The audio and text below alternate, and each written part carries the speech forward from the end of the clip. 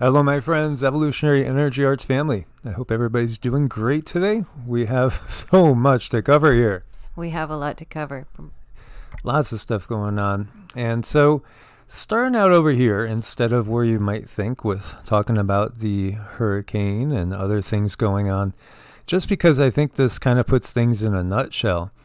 So there's a study out that says that Earth civilization has a very low probability of surviving the next few decades without facing a catastrophic collapse. The study, which I have over here, and I'll give you the PDF on it, it basically says we have a 10% chance that there's not going to be a societal collapse. I think we could see that society is collapsing right now, and there's many reasons for it. It's economic, it's also earth change related, and it's consciousness related as well. I feel mostly it's consciousness related, but people might not know that yet. They might not recognize it. Well, the study gets into things like deforestation, runaway climate change. And, we've talked about this before because, there's different lines of thought. So obviously they've tried to sell us that everything is due to carbon emissions when the sun is so much more powerful. And there's other drivers as well.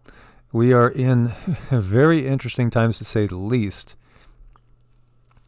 And we do have wildfires going on. First major wildfire of the season scorches over 26,000 acres, less than 5% contained at the moment.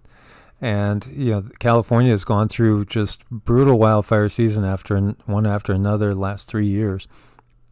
And here we've been talking about the Apple fire. It's interesting, too, to look at it because they're wondering if it was arson and set on purpose. Yet, if you guys follow Dutch, he did a really interesting video showing that it's kind of right on the fault lines, and you got to wonder if it's volcanic as well. What's really going on here? Right. If there's something coming to the surface to ignite fires, that's curious. 26,450 acres, 5% contained. So again, our best wishes are for everybody in the area. It's just been brutal. Every area has its own things to contend with. And this article from Strange Sounds is talking just about that. The Apple fire explodes out of control overnight. And, at this time that this was published, 8,000 evacuations. And I think there is a link, I should say. And it was interesting, too, because it did look like there was a leak of something, some sort of gases down there in Baja, California, that Dutch was talking about and showing.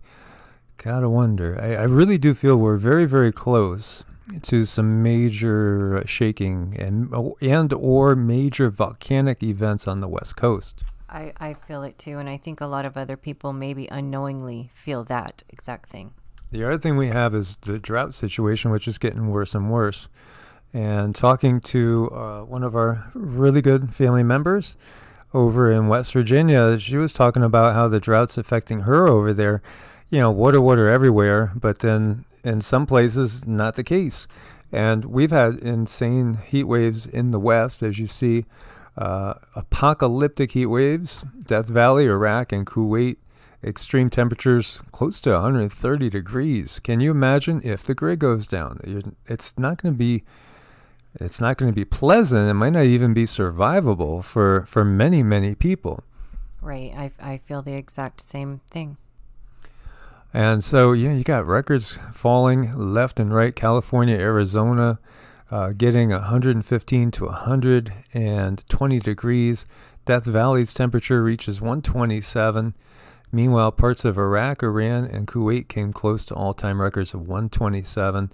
And we could verify those temps because, we were kind of going full bore ahead with what we were doing. And, it's just impossible to do anything when the temps are that high. And then talking about tropical storm Isaias, this one is going to end up hitting the Carolina coast. It looks pretty much like it's going to be coming on in the early morning hours, right at the border, South Carolina, North Carolina. It's going to impact everywhere from Columbia, South Carolina, all the way up through the DC metro area, Delaware, Maryland, Virginia, of course, and up through Jersey and go up into New York and impact parts of Connecticut more than likely as well. It may end up being a hurricane, or it may stay at tropical storm level. But either way, it's going to be a rain event with winds roughly between 65 and 70 miles an hour. The good thing is it's a fast mover. So let's hope there's no weather wars going on and they put the brakes on this one, like we saw with Florence. You know, because Florence, that was insane to see a hurricane move at 1 mile an hour. Yeah, that doesn't seem natural. But this one, it should not be, as we look at the spaghetti models. And let's see if we get this to load. There we go. Carolina's bracing for storm surge. So we could have up to a 5-foot storm surge. And then again, any area that has already been getting hit with flooding and has a saturated ground, you're going to get more flooding. So you're going to have winds typically 40 to 60 miles an hour tonight into Tuesday a.m. Be aware of the possibility for tornadoes to the north and the east, as that's the area of the strongest winds. And here we see it did wreak havoc in the Caribbean. And actually in Puerto Rico, on July 30th, you had almost 500,000 people without power and 150,000 people losing their water supply. That's dangerous again. It really is. And right when you really think things can't get any worse, here we have something. And you just got to watch this. This is in China. And we've been talking about everything going on in China, and I'm actually convinced that there's weather warfare going on a grand scale. So we have heavy rainstorms coming in, and just, you know, watch, look at that. Look at that. That is insane. And we did get from the guides that that's exactly what's going on. There's natural changes going on. And, you know, if we look over here,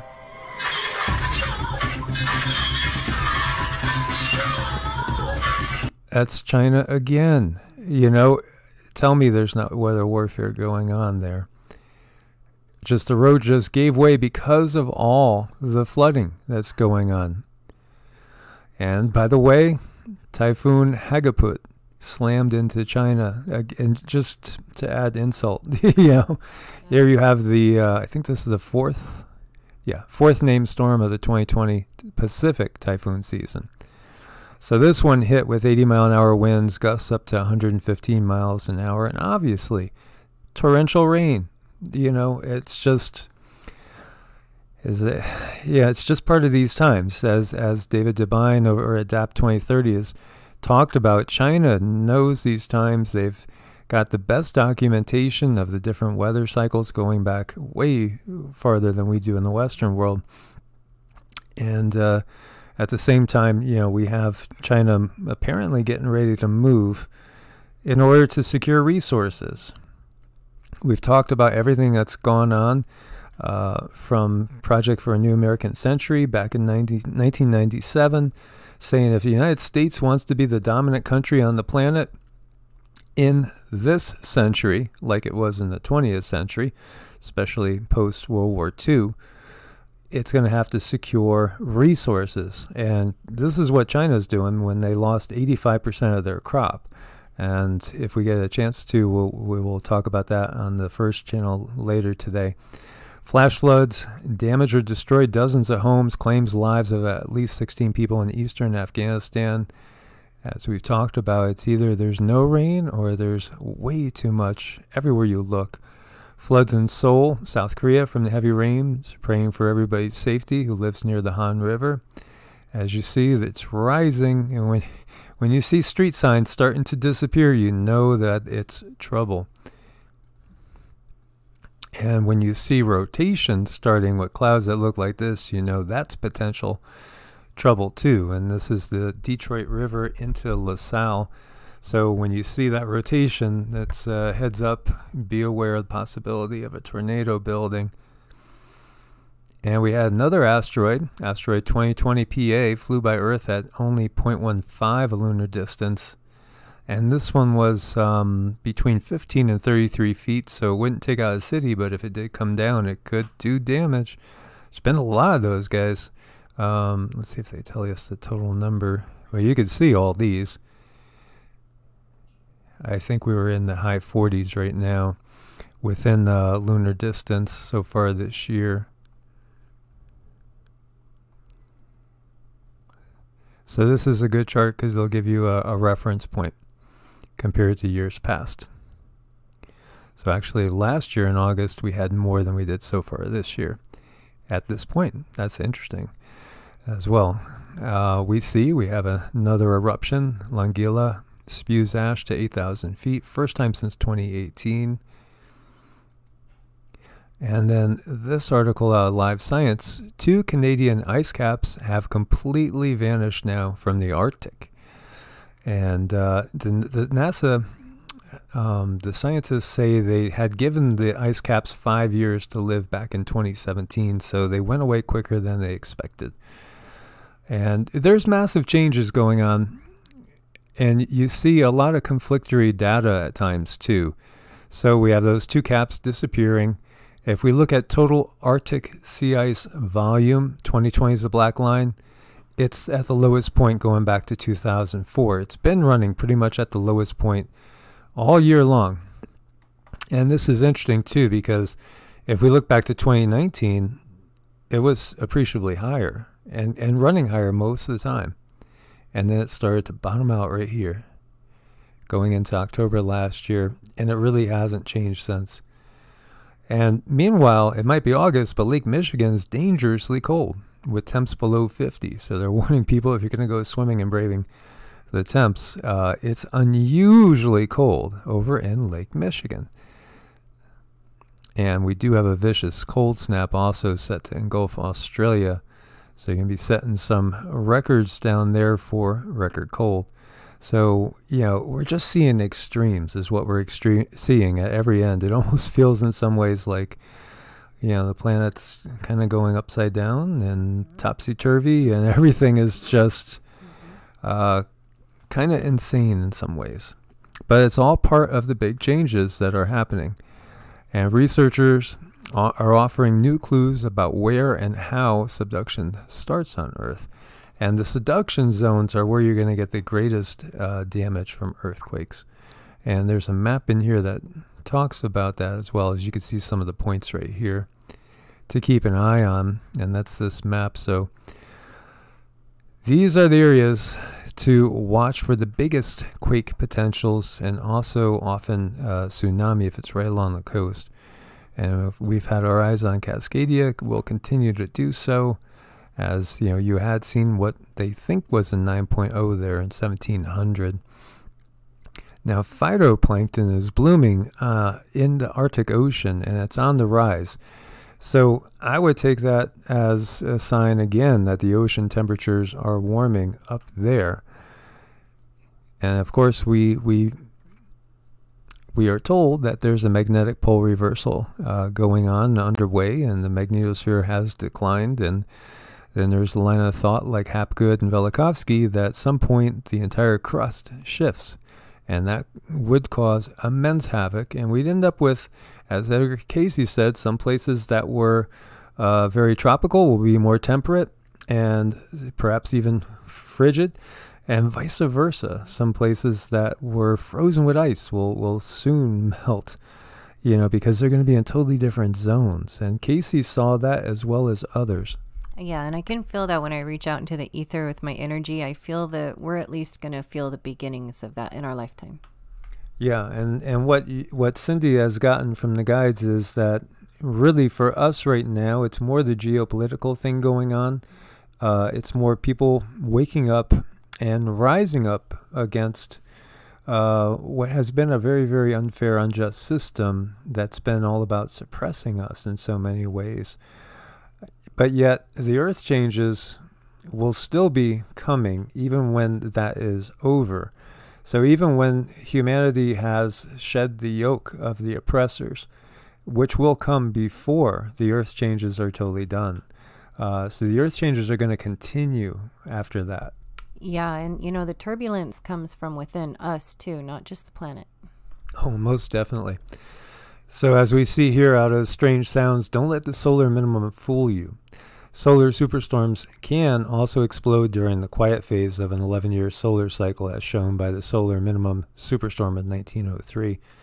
So even though, you know, we're at really a very, very low point in solar activity, you still can have big enough flares to cause major disruptions. And this talks about in late October 1903, one of the strongest solar storms in modern history hit Earth.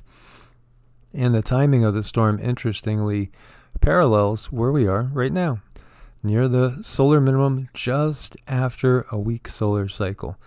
And we've seen some waking up, and those of you guys that follow our brother Mark over at Wages World, he keeps an eye on this on a regular basis as well. So, you know, we shouldn't get lulled into a false sense of security, whether it's a EMP because of the conflict that develops and is developing around the world. It may not be an EMP, it may be a CME, a coronal mass ejection that takes out the grid. So the 1903 event wasn't always recognized as a great storm, but now with what we have been able to garner from this, it actually was pretty big. Ranked 6 on the list of known geomagnetic storms since 1850, just below the extreme storm of 1989, which blacked out Quebec. So be aware of that. And they also have a new method to help predict these solar flares. And it's interesting because what they talk about is polarity. Polarity. And we were talking about that yesterday in the live. That's part of the mysteries of how this universe works. It's all about polarity and electromagnetism. Mm-hmm. It definitely is on so many different levels in the ether and in the 3D. Yeah, so it gets into within the active region. There are boundaries where the magnetic field is positive on one side, negative on the other, like a refrigerator magnet. And it creates an event that's similar to an avalanche. And avalanches start with a small crack. If the crack is up high on a steep slope, a bigger crash is possible. So we're going to really keep an eye on the sun, because the other thing is with the magnetosphere weakening as it is, without that solar wind to protect us as well, we're much more susceptible to incoming energies, and they could do a lot more damage than typical when we are in a typical cycle. And so what really is going on Mars? There's a strange elongated cloud reappearing over a volcano. Scientists say the curious plume is not linked to volcanic activity. No, that we can't have that. But forms as airflow is influenced by the side of the volcano that does not face the wind. They're always going to come up with, oh, you're not really seeing that happen. You know, that's not really indicating anything. There's no volcanic activity. It's just a weather balloon. Well, no, it can't be a weather balloon on Mars. And we can't admit aliens totally yet, but we kind of did already. Yeah, don't believe your lying eyes. Exactly. So interesting to see this. It is very reminiscent of watching satellite images of volcanoes going off or a big fire, which I don't think there's anything to burn on the surface there. Or is there? Well, interesting. And just to give you guys some ideas for those of you that are buying bug out places and just heading to the hills, because it's high time to head to the hills, shipping containers can make amazing houses. And I think I've seen, this is in Logan, Ohio. Yeah, I saw a video. This guy, I forget what his name is, that just goes around to all the Airbnbs, unusual Airbnbs, and stays in them, and then he does videos on them, rating them and telling his viewers if they should go check it out. And this one is adorable. And, you know, it's amazing that you can make such a cute, strong, sturdy home out of a shipping container. Of course, you know, it's a tiny home, and tiny homes are getting to be bigger and bigger as far as popularity goes. Not that they're getting bigger and bigger on the inside, but look at how gorgeous that is. I mean, I think it's beautiful. What do you think? Oh, it's absolutely stunning. I love it. Very clean. And this is like a garage door that you would go to your auto mechanic, and it rolls up just like that. So it turns the living space into something that feels much larger because you have as much space on the outside as you do on the inside, which is a really cool feature. So I wanted to just share something a little different, maybe inspire somebody.